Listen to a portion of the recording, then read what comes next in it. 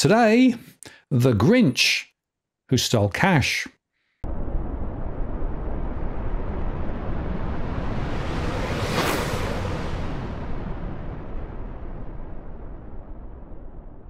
Hello again, it's Martin North from Digital Finance Analysis, one latest post covering finance and property news. Today, I'm joined by Robbie Barwick from the Citizens Party in a new setting. Hi, Robbie. How are you doing?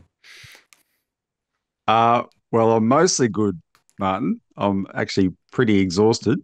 We've spent a couple of weeks moving house, and as you can see behind me, we're not quite finished yet. We're moved out. We haven't fully moved in. Um, and I'm also exhausted because today's my birthday, and I'm not 21. I'm 49. I'm feeling 79 after going from a desk job to 2 weeks of lugging boxes around and furniture. I'm feeling every inch of my age plus more. Anyway, so listen, because it is my birthday, as usual, my airhead forgot that we had planned this tonight. So we're going to be really quick. And Martin and I always joke about how quick we're going to be, but tonight we're going to be pretty quick because I'm supposed to be going out to a dinner in a little while. um, but this is so important. We have to talk about it because there is a Grinch out there, and she's going to try and steal our cash and a lot of other things if we don't stop her. And we're going to talk about that tonight. Yeah, absolutely. Well, we can do it relatively quickly because these are really, really important issues as we come up to the end of the year. And of course, as we turn over into 2024, there is a critical opportunity to make sure that we actually stop what potentially could be quite disastrous in terms of ordinary Australians and how they go about their affairs. And I'm afraid that the Reserve Bank is very much in our target. Exactly. So, Martin, the three things I want to talk about tonight are Michelle Bullock, the Reserve Bank governor, what she said about cash and the consequence of that. We want to talk about the new inquiry into the Jim Chalmers bill to hand over his power to Michelle Bullock. He has power that allows him to intervene and stop her if she becomes a technocratic monster, and he's about to legislate it away, and we have to stop that, or else we will become a fascist bankocracy, as Alan Kohler termed it, a bankocracy. We need democracy over the financial system. The third thing is I do have a backhanded compliment for the government because we have I just want to describe this new bill that passed last week of Parliament to set up a fledgling, fairly small, but nevertheless potentially very effective development bank for Australia, which is a great development, and it's something we've been pushing for a long time. So let's try and get through all that in half an hour, and I think we'll be doing well. Absolutely. Sorry, go ahead. Let me just say that third point about the bill is actually remarkable in a way, but it was also hardly reported as well. So I'm fascinated by the way that the media engages or doesn't engage around some of these issues. The fact is that they don't tell the story the right way, in my view. They don't tell it from the point of view of ordinary Australians and ordinary businesses, you know. And what I want to make sure we do is to highlight how critical these issues are for the future of everybody in Australia. No, exactly. So look, let's start on the cash question because that's what this show's about. We have this situation in Australia where this year, 2023, has become the year of the fight over cash. Now, the attacks on cash started long before that. But the reason I say 2023 is because we were able to get up and influence heavily this Senate inquiry into bank branch closures. And I've attended every hearing, and the theme throughout all those hearings has been about access to cash. We have had what I see as a dawning realization in the public about, whoa, we've gone pretty far down this technology route. And suddenly when something entirely when the unexpected expected happens, or the expected unexpected, I'm probably saying that wrong. You know what I mean though, right? Yes. The things that you can't predict that you should know are going to happen anyway, natural disasters, communications outages, etc. Suddenly everyone's like, how can I spend money? I can't access it. I wish I had cash. The small businesses who went cashless are putting up signs saying, please, we can only accept cash. Suddenly cash is king again, right, for that emergency.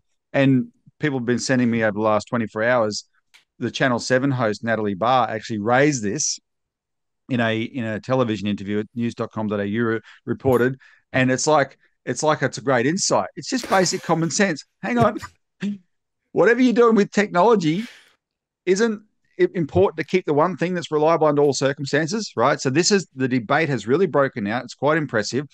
I think the media coverage of it, we have a dynamic in the media now that when the media does cover something, because they're always chasing eyeballs because of their economic model with the internet, etc., you can tell the volume of coverage relates to the traction that this issue is getting. So the media is enthusiastic. The politicians are therefore paying attention. Everyone's paying attention to this Senate inquiry. As I said to you last time, I think I said it to you last time, we had meetings in Canberra, and someone representing the government, a minister, said to us, "We're looking for implementables." So, a total management term, government management term, implementables, from this inquiry, right? Because they know that there's a lot of growing concern out there. The people in North Queensland are going to be dealing with this right now, because if you've seen the weather disaster up there in Cairns, right? They're going to be thinking, "I wish I had cash." By the way, Martin, our mutual friend Dale Webster did influence the emergency services in Victoria, because there's always a broadcast before before an expected a forecast event, whether it's a bushfire or something like that. And they say, stock up on water, stock up on batteries, stock up on this.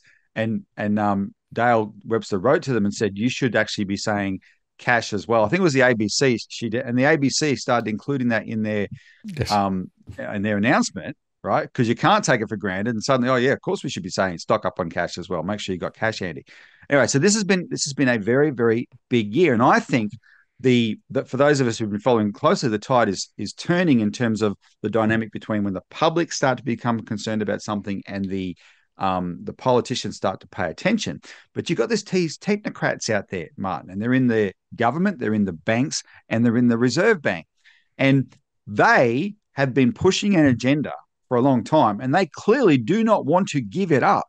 They are pushing hard with this. And so the big thing in the last few weeks was, first, the Reserve Bank issued a paper based on a survey, claiming that cash use is plunging to an all-time low, and at the rate it's plunging could be gone in 3 years. That's what the takeaway headline of the survey was. The second thing was Michelle Bullock last week followed that up with a speech. So first of all, I just want to show you some of the Reserve Bank website and the paper from her speech, which is information she's taken from the survey. So I'm taking this now from her speech, but this is from the paper from the survey. Now, before we go on, Martin, the survey is based on 999 people.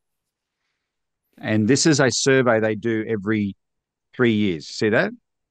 So this is a consistent survey, but I was quite struck by the size of that sample, because how does that compare with your sample? Well, interestingly, I have 52,000 households in my sample continually. So I would say that 999 is at the very small end of sampling. And No, exactly. the other point is that if they only do it once every 3 years, what it means is you don't actually get, I think, enough continuous feeds of information, because I survey monthly, right? And so I can see some of those trends. I have to say, very low number.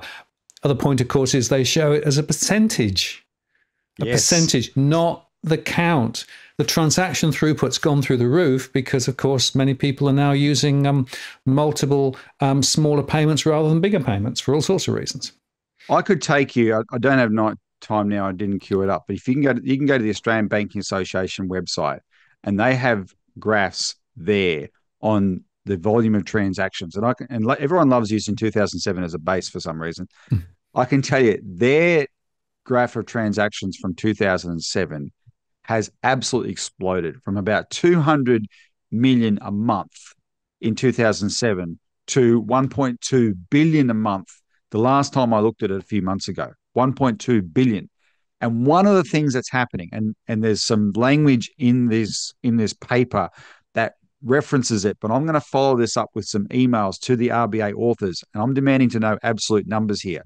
One of the things that's happening is the number of transactions, little transactions that are electronic, have exploded because the expression I use is kids are tapping to buy $1 Slurpees at 7-Eleven, right? Yep. Instead of mum giving them a gold coin from her purse, they've got a phone or a card because they've been encouraged to get it, and they wave it around like crazy. And every one of those transactions counts. And so there's a rule of statistics. If you see a percentage that isn't attached to absolute numbers, somewhere where you're getting scammed. And this has been the hallmark of what the banks and the bureaucracy have been raving about cash all year. Oh, the percentage of transactions has declined from over 60% cash in 2007 to 13% cash in 2022. I want to see the numbers because I know, having traveled all around Australia, especially in regional Australia, they're using cash as much as they can.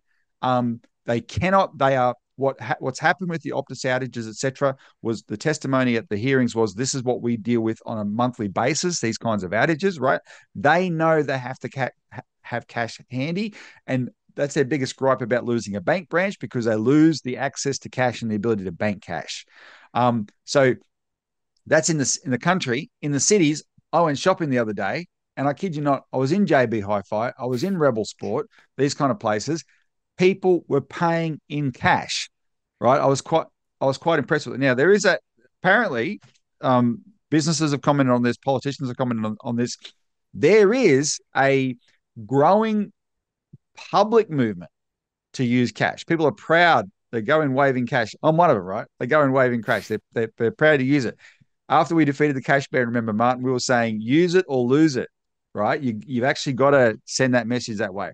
But nevertheless, so the bottom line here is I'm saying do not believe these kind of statistics. They're completely unreliable.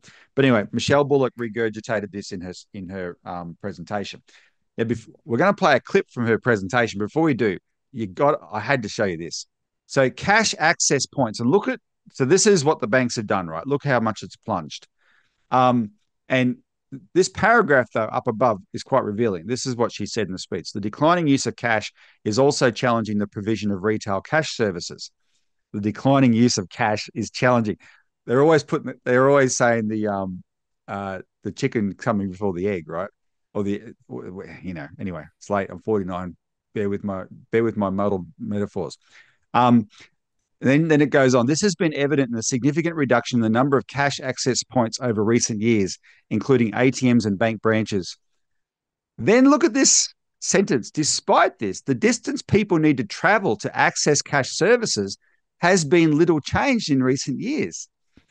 And the explanation for that curious fact, Martin, is right there in the graph. Because the banks have ripped out the ATMs. The banks have ripped out branches. They're shutting banks all over the place. What has held the line? The post office. And this is actually a selling point for the post office. They've done studies of this, how the post office is structured so that everyone in Australia is within, well, like 96%. That's a figure. This is from my memory a few years ago, but it's like 96% of Australians are within 4 kilometres or something of a post office, right? Something like that. It's the post office that's held the line. The government provider that has held the line on this. That's one of the reasons we, the Citizens Party, really strongly advocate a postal bank, right? It's doing its job already. The infrastructure is there. Anyway, let's go to the Grinch, unless you got something to add before we do. Well, just quickly, 2 points. Firstly, the real interesting piece of information is what is the average transaction value via cash versus online. I haven't seen any data on that recently, but knowing what I know about it's going down. Yeah. So the digital transaction is atomizing transactions, right? Absolutely. So you'll see a vast number of very low transactions. In fact, the average transaction in cash is holding its ground. And in fact, in my surveys, it's actually gone up a little bit, particularly, interestingly, in regional areas. So because people are using cash more, and because there's little alternative, you can't use digital if you can't get technology to work out in the regions and what have you. In fact, cash is holding its ground in terms of the average transaction size, or it's rising because of inflation. So that's another angle that is not covered in that RBA paper, which should have been. Absolutely. But there's this language that they have to insert it to acknowledge things like the volume, the average value of transactions is going down. They do acknowledge that, but they don't give you the actual data, because I think the whole thing was almost a deliberate fraud based on doing a survey when they could take the stats from the Banking Association if they wanted to, right, and actually have solid numbers. They don't. No one wants to do that. And I will say to the listener, trust Martin North's survey over these RBA and government surveys and bank surveys every day of the week. Not just because it's such a huge sample, but it's consistently right. Our friend Dale Webster, who's a professional journalist, we were talking about this way of reporting. She's disgusted that the journalists don't. She was trained as a journalist. If you're given statistics like that, you ask for the absolute number. The journalists aren't asking for it, but the technocrats who wrote this paper, Martin, they have a basic level of, economic training and whatever. They know they're putting out something dodgy. Correct. They have to know it. Yeah. Right. Anyway, so then that allows Michelle Bullock to do this in the Q&A. So I'm just going to play the clip. Okay, here's a question we might tackle in the big debate as well. It's an interesting one. Do we need to start reflecting on the true cost of processing cash for businesses, and therefore not represented as a fee-free option for customers, while always charging customers when they use their credit card when, there's no other option really? Yeah.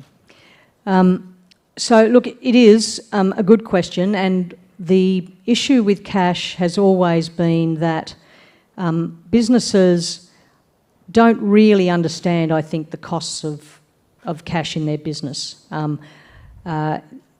They are at the moment, I think understanding it a bit more, but in the past they haven't really. They've called shrinkage as their main cost, which basically means theft, but really they haven't really internalised, if you like, the costs of processing. I think the challenge with cash is that it really does have a big community, public service sort of aura attached to it. If you try to charge people to use cash, they're prepared to pay to get it out of an ATM, but if businesses started charging people to use cash, I suspect there would be a very big backlash.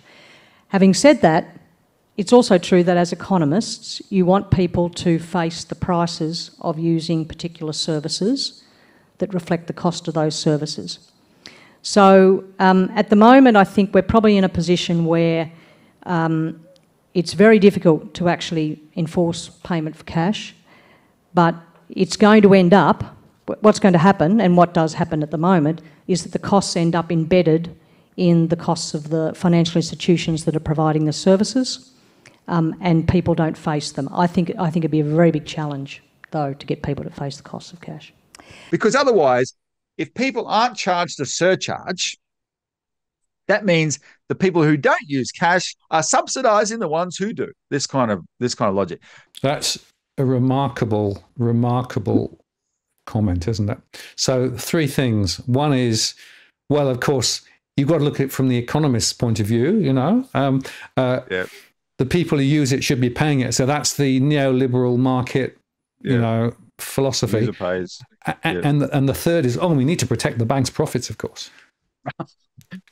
The businesses aren't paying the cost of cash. The financial institutions are. The banks are. That is their business. Their business is cash. The business's business is supermarkets or fast food or plumbing or whatever, right? I mean, this kind of mentality. So, look, the Australia Institute, Martin, made a really great, a genuinely very good submission to the RBA review, which we've just recently read. And one of the things they point out in there is how you need to see the RBA, like the other regulators, as effectively captured by the private banks. The Absolutely. Same revolving door between the RBA and the industry, etc. This is shameless stuff. But then, the neoliberal idea of you break down everything into its component parts, and unless every single part is making a profit in its own right and is priced accordingly, then it's no good. Get rid of it. That is insane. An economist friend of mine joked, he said, why would you have kids? They're a cost center, right, in your family. Civilization never evolved with that kind of mentality. This is a deconstruction of civilization. They're smashing it down. It is one of the most banally evil. Let me say that again: banally evil ideologies that has ever existed, right? And it's absolutely nuts. And most people are turning away from it. We've had 30 years of this crap, and people are going, this is too much. But the fact that she said it, the technocrats are still infected by this stuff. So, well, Robbie, just anyway, one quick point. Those businesses who are taking electronic transactions have to pay for those electronic transactions, right? They actually pay the banks quite a lot. So that she's only talking about half the story here, not the other side of the story. So it's not like the digital transactions are free, right? The fact of the matter is that there's an economic cost to those too. So she's not comparing apples and pears, right? And the other point there is, I'm getting stories now of individuals now being charged for some of their digital transactions by the banks as well. So they're starting to actually use the digital. Now everyone's sort of using digital, so they've got no choice to actually start turning the volume up on, well, I'll make a bit more there as well. So, you're caught. Once you're in the banking system, guess what? You'll be paying more.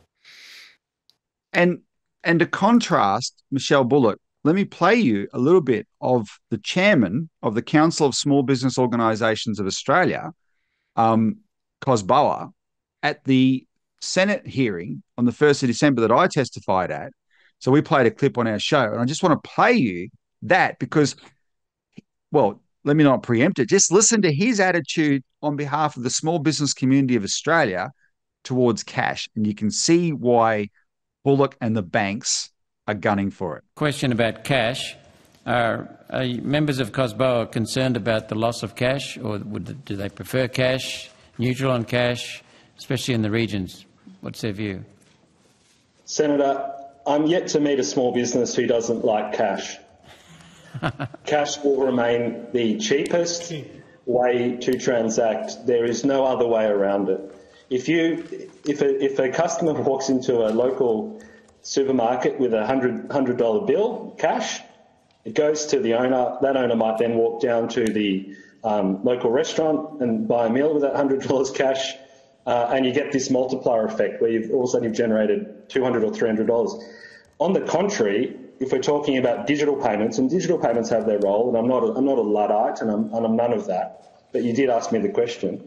If that $100 is eroded at every transaction by 1.5%, 2.2%, then there's a compound effect there. Yep. The 100 becomes 98.5, the 98.5 becomes the 97, or whatever it might be. That is just the reality. There is a cost of transacting. And when you ask our small businesses what's their biggest concern at the moment, it's the cost of doing business. There's a perfect storm of costs there. We're in a cost of living crisis, but we're also in a cost of doing business crisis. This doesn't get enough attention. It is extremely hard for people to churn out a profit. As I said, almost half of Australian small businesses aren't making a profit. High energy, high rent, high insurance, and those merchant costs can add to that as well. So, long way of saying small businesses love cash. They love when customers come with cash, but equally their ultimate goal is to delight their customers, and where that is convenient for them to use tap and go, wherever it might be, of course, those provisions are available, but there is absolutely cash is not dead in our view. Also, small business owners, thank you, Mr. Ackerstrat. Small business owners tend to be self-selected in terms of being more independent, more consider risk more closely, and they can probably see that the need for maintaining cash because it gives you control over your business. I think that's a very fair characterisation, Senator. You know, cash is king. You know, you don't need to have an MBA or have gone to business school to know that cash flow is the #1 determinant for a business remaining in business, particularly in the current environment. And you only need to look at government programs that have sought to support small businesses. The most successful ones are the ones that got cash out the door sooner rather than later.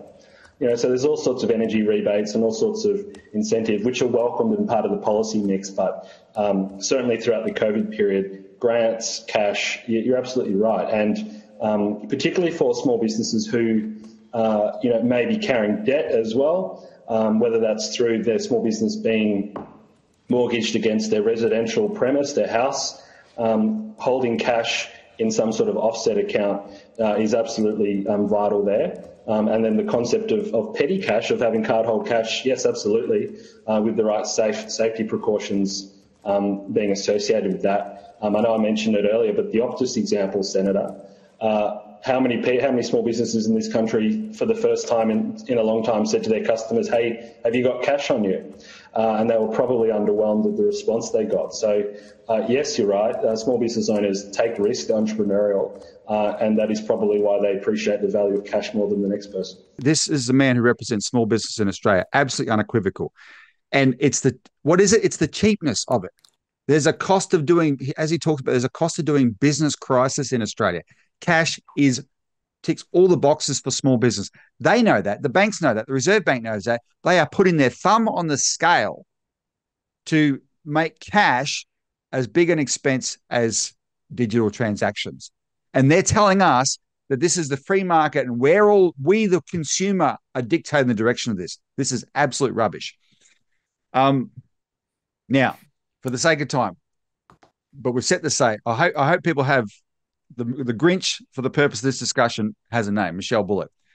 Let's just quickly then talk about what we need people to do, because as I referenced earlier, the second thing, Jim Chalmers has introduced a bill where he's going to give up his power to intervene against that kind of technocratic idiocy to Michelle Bullock, the same Michelle Bullock. And so we've talked about this before, but we've now got a Senate inquiry into it. And I just want to rattle off a few aspects of it that just to shape people, how people understand this. But please make an inquiry, a submission to this inquiry. We'll put the details below. The submissions close on the we'll put a link to our press release below. The submissions close on the 2nd of February, though. Essentially, you need to think he has no right to do what he is proposing to do. Now, so this is a 72-year power. It was legislated by Ben Chifley and John Curtin, and was legislated in the context of a fight over the technocratic bankers and the elected government in the context of the Great Depression, because the elected government knew that the bank had the government's own bank. They owned it. We, the people, owned it. The Commonwealth Bank had the power to put money out for public works projects that could alleviate the 30% unemployment in Australia. And these bankers use inflation as the excuse, even though we had extreme deflation. These bankers used inflation as the excuse not to do it. And so that led to the 1937 Royal Commission. The 1937 Royal Commission ruled that the government of the day, the elected government of the day, is the ultimate authority over the banking system. Robert Menzies refused to do anything with that ruling, but when John Curtin and Ben Chifley were in power in 1945, they legislated that power. And it's been there for 72 years, and the power has never been used. It's essentially a power that allows the treasurer of the day, representing the government, to overrule the central bank. It has never been used. So this is not something that's an excessive power or anything like that. It's never been used. Yet the RBA review made it their number one recommendation to get rid of this power. We have since done a deep dive into the submissions to the RBA review, which is why we found the Australia Institute one I referenced earlier. We read all the submissions. None of the submissions recommended getting rid of this power. The paper they cited did not recommend getting rid of this power. It makes no sense at all that they've come up with this excuse to get rid of this power. Now, Malcolm Roberts, the senator who I played a second ago questioning the COSBOA chairman, he wrote an article for The Spectator making the point that Jim Chalmers was being Pontius Pilate here. He wants to wash his hands of responsibility of the fact that the Reserve Bank, after lying under Philip Lowe saying there will not be interest rate rises, has gone and implemented the most savage interest rate rises in history in terms of the speed at which they went from 0.1% to 4.5%. Absolutely savage, crushing families all over Australia And even though I've joined the ranks of the mortgaged, I'm not just. This has always been my view. Martin, you bear witness. Earlier in the year, this time last year, John Adams and I had a debate on this channel, yes. Right? And I argued against this approach, and John Adams argued for it. Not that John does not agree with what they're doing with the Reserve Bank powers, but John's a big smashing with interest rates kind of guy.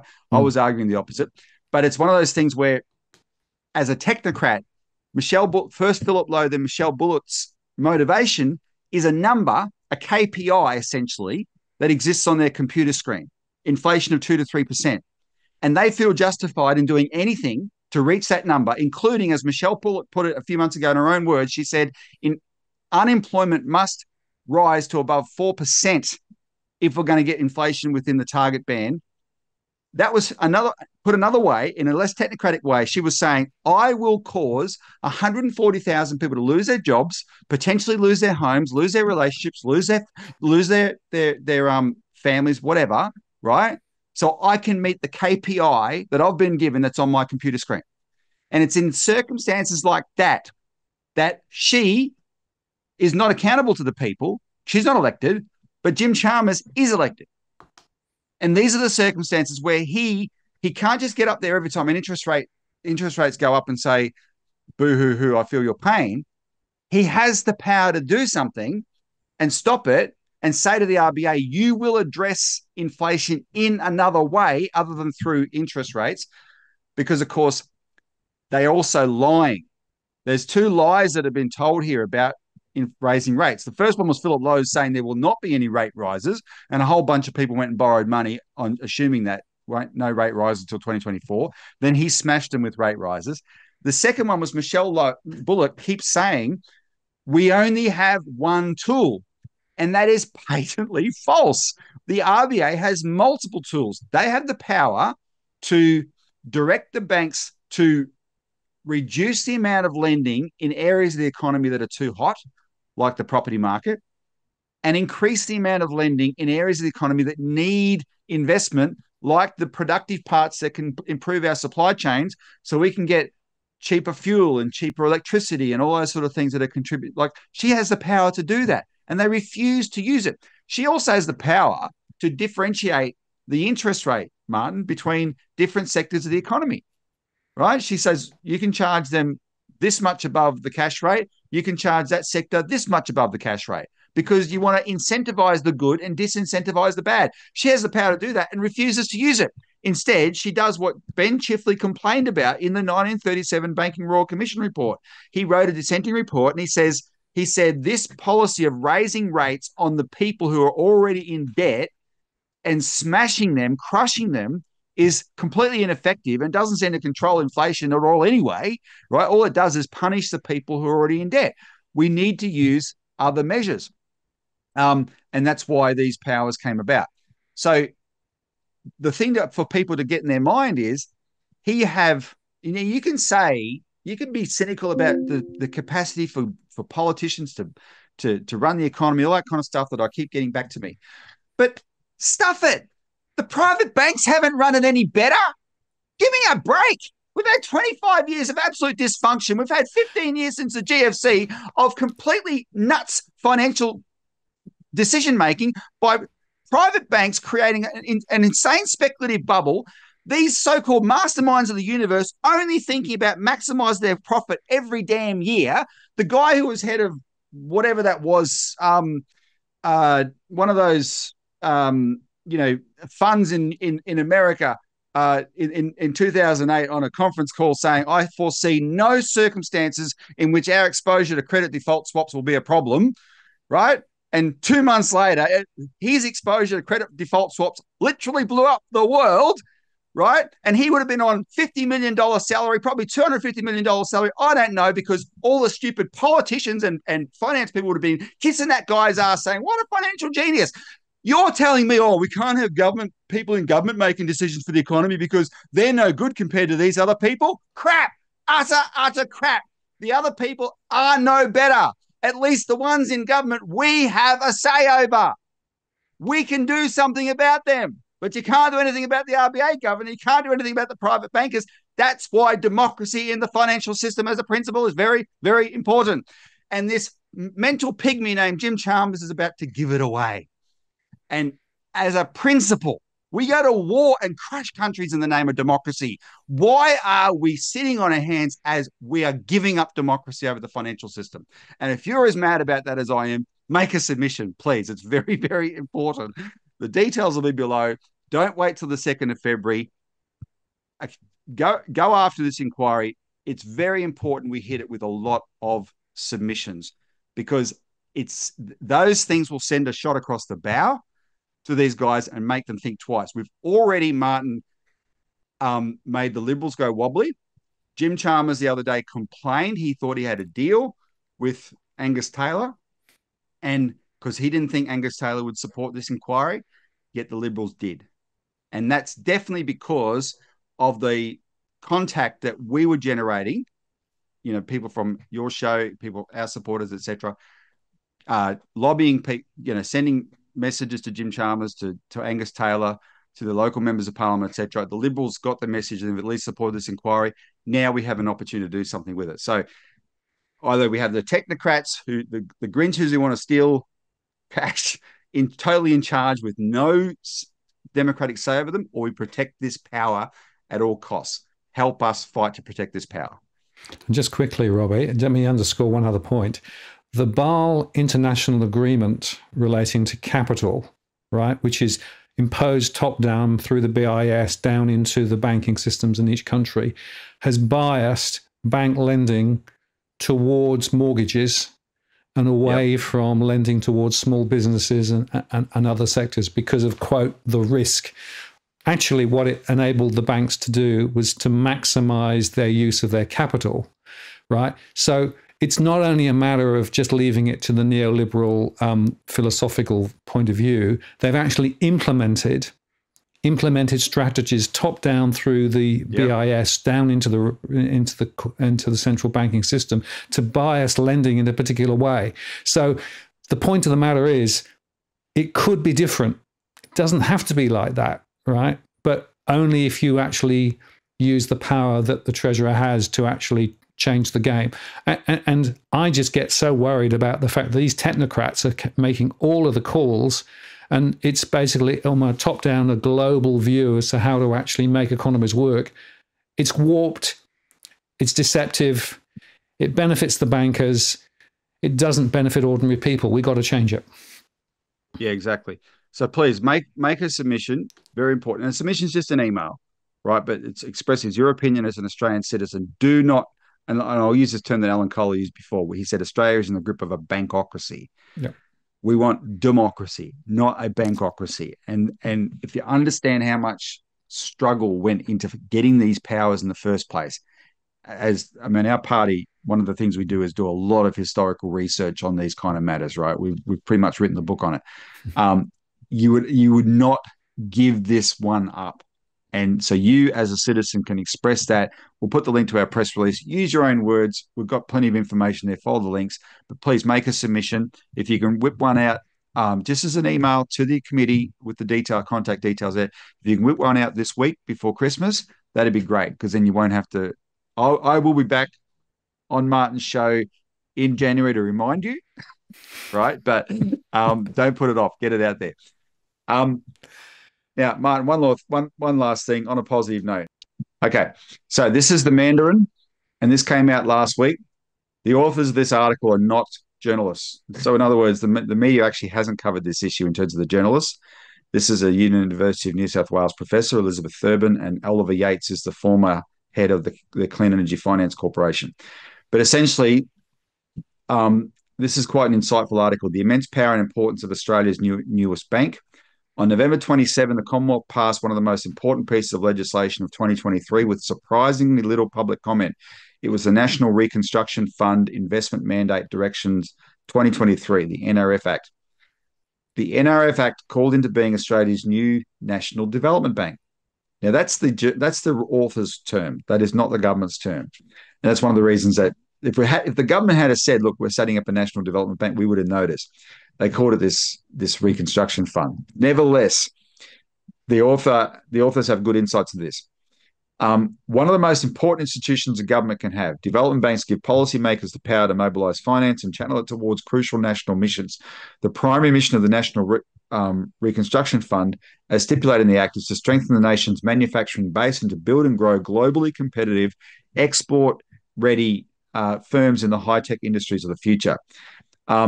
Development banks are always important for governments, especially those with ambitious visions for national progress. I won't read the rest of it, but you can put the link to that below as well.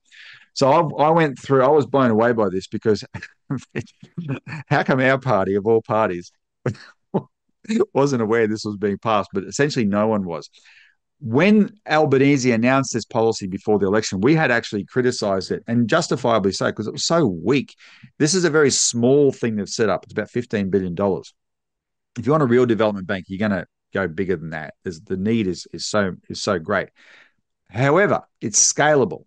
And in 2020, you'd remember, Martin, when COVID hit and the lockdowns happened, etc., we were scrambling. Like everyone in Australia all the people in government were complaining, oh, we don't have, look, we're at the mercy of the global supply chains. And they're all collapsing. What do we do? How bad is it we don't manufacture for ourselves anymore? And we said, this is the opportunity to seize. We have to make the turnaround now. What can we grab now to scale up to provide the kind of public investment we need? And we identified the Clean Energy Finance Corporation was a government lender that could be scaled up, right? And we tried to do it and we got blocked in certain ways, but nevertheless, that was the kernel of the idea.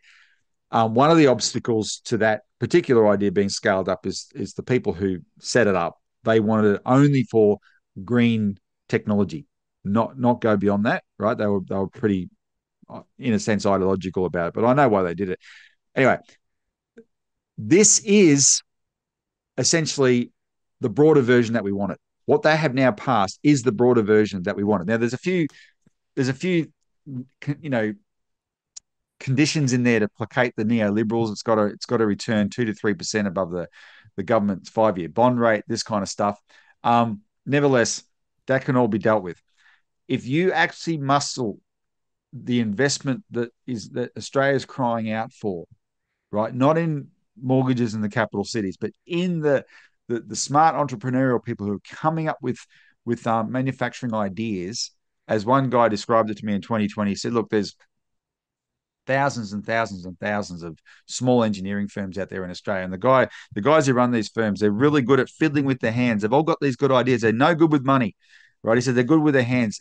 And the government had just spent, at that time, what did, I forget what JobKeeper cost. Like, it was like $20 billion or something, right? And my friend in engineering said, look, if you took $5 billion and you shared it among these engineering firms, you said to them, okay, here's money. You can't spend it on cars and houses, but get your ideas to production level. And he said a lot of them won't really go anywhere, and some will fail. Some will succeed and be pretty good. But he said 10 will become as big as BHP. Right? That's the kind of potential that's there, and it just needs this kind of backing. But the people who run the people who control credit in Australia, the CEOs of the big four banks, they have no vision for that. And the government has no vision because up until now, they've left all that decision making up to the CEOs of the big four banks, right? And the Reserve Bank doesn't want to do it. We want them to do it. They don't want to do it. But under different kinds of thinking, they've come up with this. And like I'm saying, what I'm talking about, I am being positive. You might think it's unusual me being positive about a current government policy. I'm being positive because of the potential, because it's scalable. That's what people have got to see. We have a lending institution now. And it means the excuses that Chalmers trying to make for himself with the RBA bill, washing his hands of responsibility. Ed Husick, the industry minister who pushed this bill through, has now given the government back the responsibility again. We can say, you have no excuse. You have a tool there you could be using to develop Australia, right? Scale it up and use it. The country is desperately crying out for that kind of investment. And so it's actually, for 2023, it's a very, very positive development. If the potential is realised, that's one thing we have to fight for. Absolutely. And if you look back over 2023, the inquiry into cash, the development bank we've just spoken about, positive ticks, but also the negative in terms of the neoliberal philosophy and people trying to walk away from stuff that's so critical in terms of, steering the economy and steering the future into the benefit of ordinary Australians and businesses. That's the critical story. That's going to be the agenda for 2024. And once again, we should celebrate the submissions from individuals who've watched your shows and my shows, our shows. They have made a huge, huge, huge difference to what's going on. It's really important to continue the fight and to continue the communication with our politicians, because they do listen. And when they realise just the amount of power and pressure there is in the community for the positive change that we can see, and we know what the route should be. I think the next few months will be very interesting, and we'll have another show early in the new year to just cement the agenda for 2024. But really important conversation, Robbie. And on the day of your birthday, you've gone way over the 30 minutes target, but hey, no surprise there. But enjoy the rest of the evening. And I just want to say, these issues are so critical and glad you took the time to talk about them today. No, thanks, Martin, and thanks for all the work you do as well. It's been a great year. We'll get together in January and get everyone oriented for 2024. Have a good Christmas, everybody, and make a submission. Spot on. See you, Robbie. Have a good Christmas, Martin. New Year. See ya.